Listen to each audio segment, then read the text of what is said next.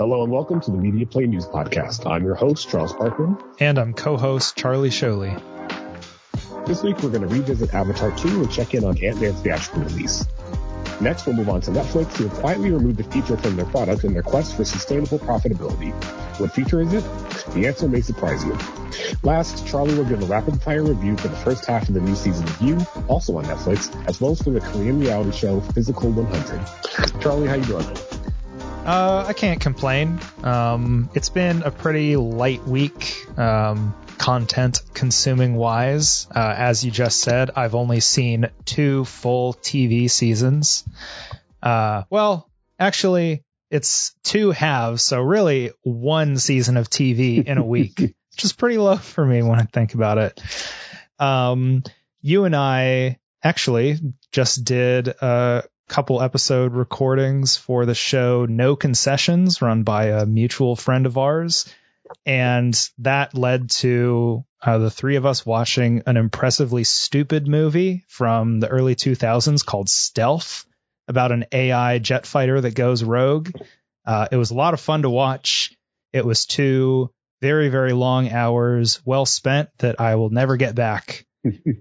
But no regrets, all things considered. When that episode posts, I will include a link to it because do some cross promotion. Yeah, it's a lot of fun to do.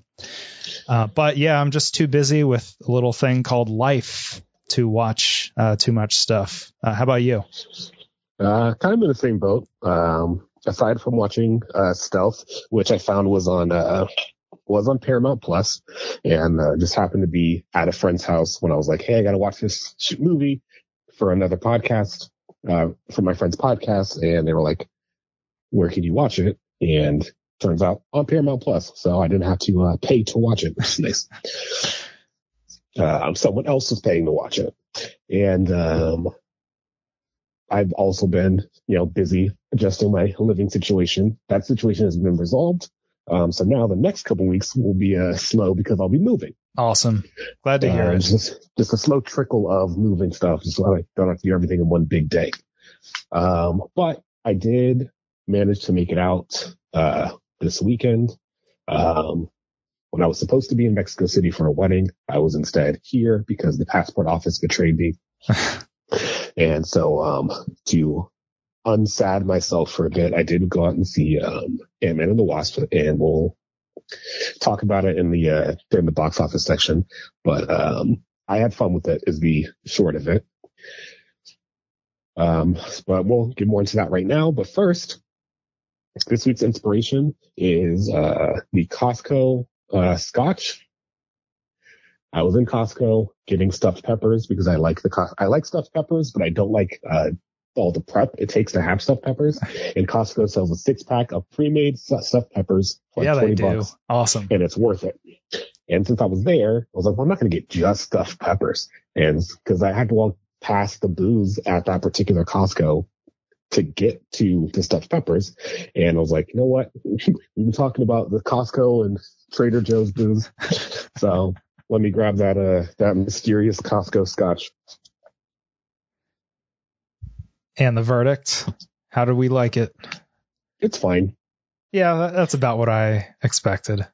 It's not bad. It's definitely like, I'll often drink scotch neat. But there's something about this one that it is not good at room temperature. So as long as you had a big old square ice cube in it, or round ice cube, you're cool. As long as I got some ice in it, it's solid. Yeah, an ice of your favorite geometry. It's going to improve it. Over here, I'm just hydrating myself with no inspiration whatsoever, because like I was just alluding to, I have yet more life stuff to do as soon as we finish recording. I need to keep my wits about me. All right, well, let's lead with the box office. You would have been insane to think anything else, but Ant-Man and the Wasp: Quantumania smashed the box office with a $120 million opening. Avatar 2 had a surge as well, leading it to overtake Titanic as the 3rd highest grossing movie of all time. Yeah, they finally pulled it off. I knew it was going to do well, as I've said multiple times already, but I just cannot get over how annoyingly right James Cameron was in saying, yeah, everybody's going to go see this twice.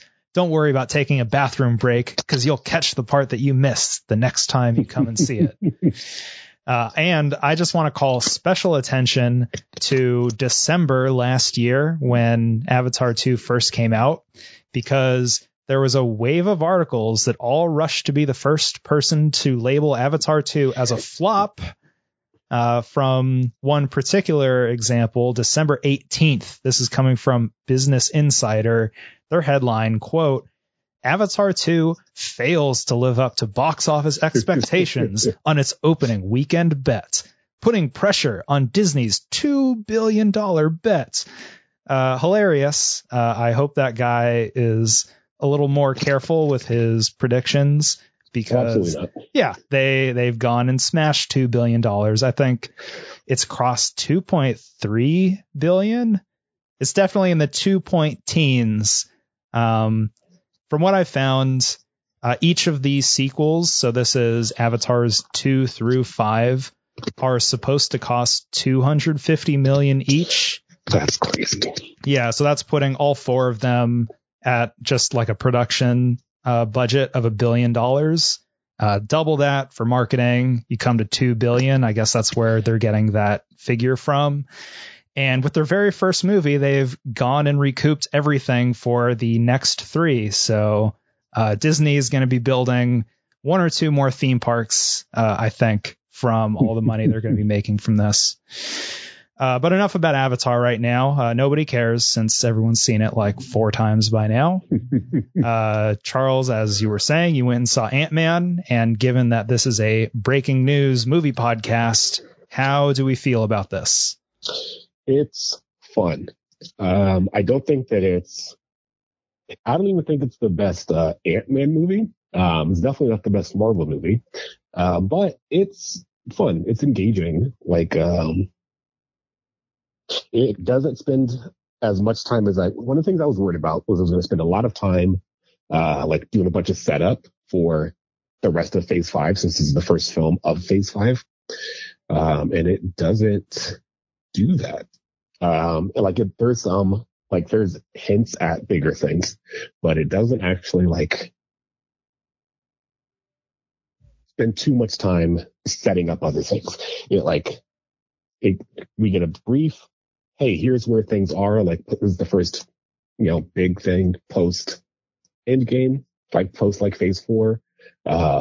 Here's how Scott is doing, and then we're into the plot, we're into the quantum realm within 15 minutes. It's very quick. And then things are happening. And I'll say the thing that does it the most for me is how interesting visually the movie is. Obviously it's all very heavily CG, and not all of it is composited super, super well. It's just where we are with how Disney and Marvel specifically tend to kind of rush production, or make a lot of last minute decisions, which affects the quality of the CG. Yeah, I'm seeing a ton of people dunking on it just with out of context clips, and granted, it doesn't all look like the best movie, but those people are haters. I'm a critical hater. I have good reasons why I don't like Marvel movies. I like to think I can do slightly better than looks like Spy Kids. Yeah, I don't think it's the again, I don't think it's definitely not the best Marvel movie. I don't even think it's the best Ant-Man movie, but it is fun. I don't think it's not it's also not really a must watch, just based on what I was able to glean from what the rest of the multiverse saga is going to look like. It does very little to really lean on setting stuff up. It just kind of is its own story. It does do some interesting, fun visual stuff. A lot of the humor still works. Some of it doesn't. There's some clips floating around of some of the weaker lines. And you know what? it is what it is. Marvel movies they're doing what they're doing what they're gonna do. The humor in these like has always been hit and miss. Even like the Guardians films, which are like the funnier Marvel movies on purpose.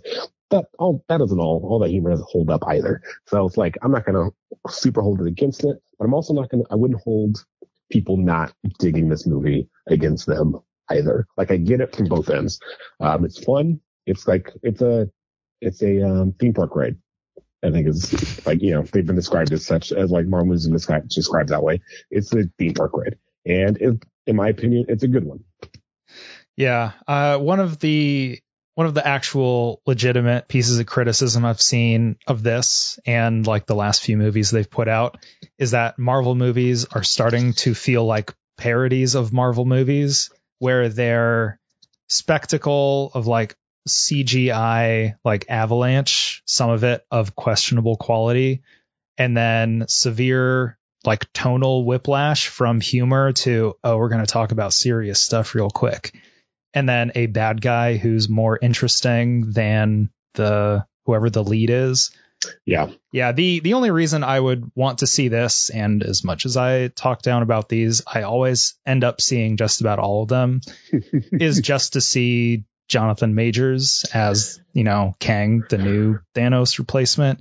But dude, he's so good. Yeah, I'm just going to wait. So good. I'm going to wait for it to come out on Disney Plus or whatever, just so I'm able to, skip forward like 10 minutes or so whenever I get bored. Yeah, this is definitely one where like I wouldn't hold it against anybody if they decided to wait until a higher profile thing comes out.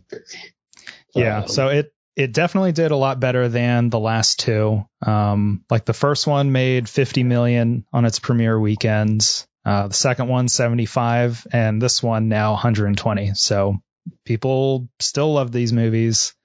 As we were talking about before, with 1 in 6 movie tickets going towards Marvel movies last year, like that's not slowing down at all. My prediction of this movie having kind of like a mid to lackluster opening sounds like it has not borne out. So I sound just like that Business Insider guy saying Avatar 2 was a huge flop and nobody's going to go out and see it. Lots of people went out and saw this. Yeah, I mean, it's already made $250 million on a $200 million budget, which, it has justified itself, at least financially. Mm-hmm. Yeah, that's not really a whole lot. Like I said, I haven't really fully formed my thoughts on it. I'm probably going to see it again now that my partner is back in town from the wedding I was supposed to be at. I'm still definitely not bitter about it. But yeah, I'll probably have a more fully formed opinion, and by the time it's on home media, we can talk about it then. Terrific. Okay, let's move on. All right. Charlie made me read that terrible pun from earlier in the episode intro, which I did not realize was a pun, and now I'm mad about it. What feature from Netflix was removed? The answer may surprise you. It's a surprise me button. They got rid of the surprise me button. Yeah. So if you're like kind of racking your brain on what exactly is this thing, that may or may not be connected to why they removed it in the first place.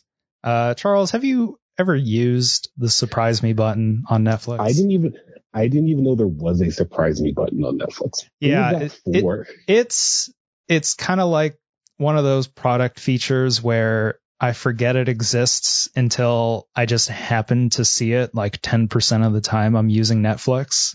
And then my thought process always goes, surprise me. Oh, that's kind of interesting. That's a unique feature to put onto like a long form content streaming platform. Let me check it out. Oh, that's not very interesting. Oh, that's not a good recommendation either. I'm just going to watch the thing I was planning to watch already, or I'm going to scroll through the endless carousel of Netflix things until I choose to watch something that I've seen already. So yeah, I don't know how you feel about them taking it away, but it's not even going to affect anyone at all. The fact that it's not there anymore.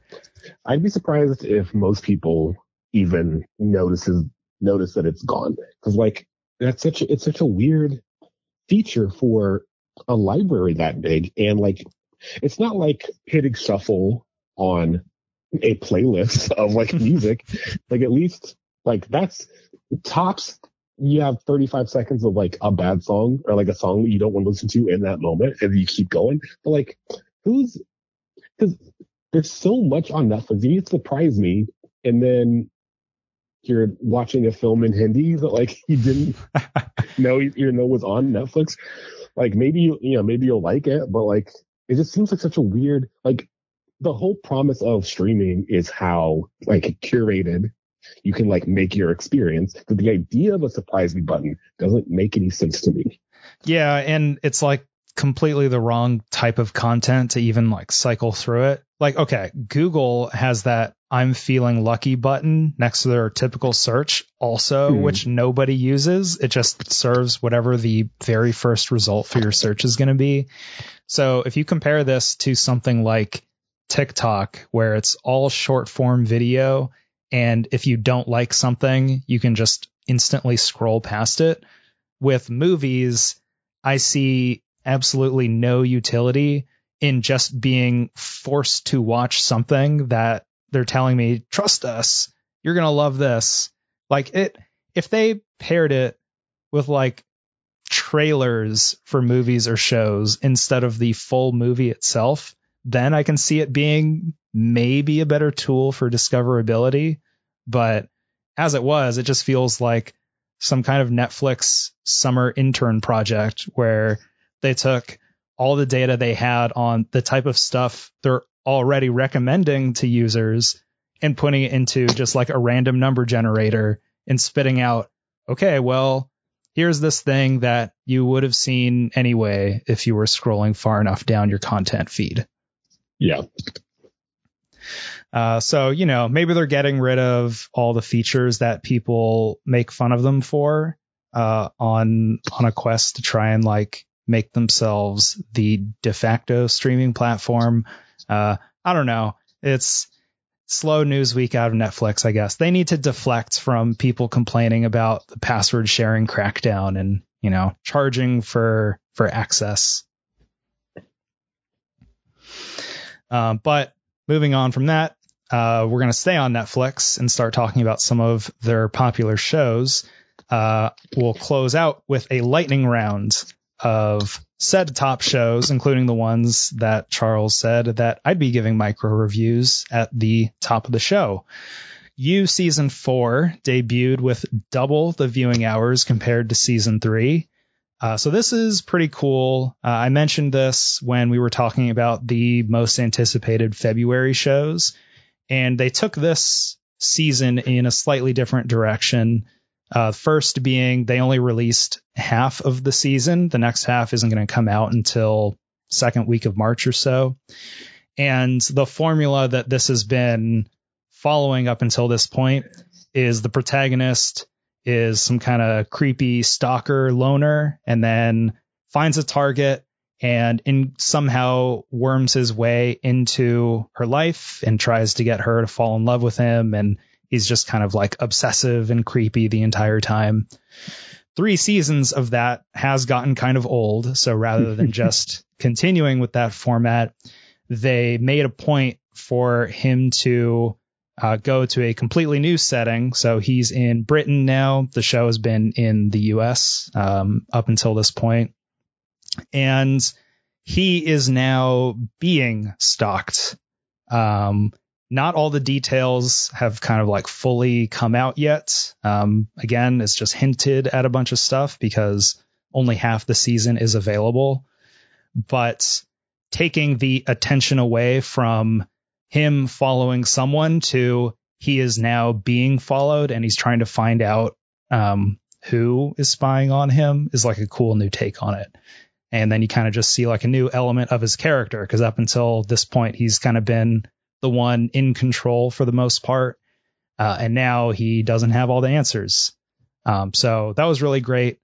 I highly recommend checking it out if you haven't seen it before. Then another show, this is coming out of South Korea. Remember how we talked about there were going to be like over 30 South Korean shows and movies coming to Netflix this year. Like, I still can't wrap my head around that. But the top one now is a reality show called Physical 100, which is what you would get if you crossed Squid Game with American Ninja Warrior. Okay. Have you heard of this show, Charles? I have not, but again, I'm not a heavy Netflix user, as we talked about. Yeah, so the deal with this show is they take 100 people, and they're all people from backgrounds that emphasize like physicality and strength and agility and stuff like that. So they take athletes, wrestlers, former Olympics gold medal winners, MMA fighters, soldiers, and then some like models and like fitness influencers, those types of people. Okay. And they put them through like a series of challenges where they have to compete against each other to find out essentially what is the best physique. So they have some individual like one-on-one type matches. They have some team-based games. And then people get dropped or eliminated from the show en masse, kind of like how Squid Game is. A funny element of that is, given that Squid Game is a show from South Korea and this is a South Korean reality show, the show participants are talking about, oh, this feels kind of like Squid Game, which is like really, really self-referential and kind of funny. But these people are like absolutely ripped to the point where like half the women I feel like would beat either of us in any of these games they'd be showing. So it's a lot of fun. The last gimmick of the show is each contestant has kind of like a plaster cast of their torso on display. And when they get knocked out of the running, they just have to smash the cast of themselves. That's fun. Yeah, it's really funny seeing some of their reactions where there's like someone who's like 200 pounds of pure muscle saying, I wasn't good enough. I'm going to work out for 10 more years and then try out for this game again. And you're like, no, Jesus. Please stop. Don't do this. You don't have to do this. Yeah. So that's a lot of fun. I haven't finished it yet. Again, I'm about halfway through, but it's better than this next show that I'm going to talk about that's trending on Netflix called Perfect Match. It's Netflix's attempt to make a connected universe of all of their other popular dating shows.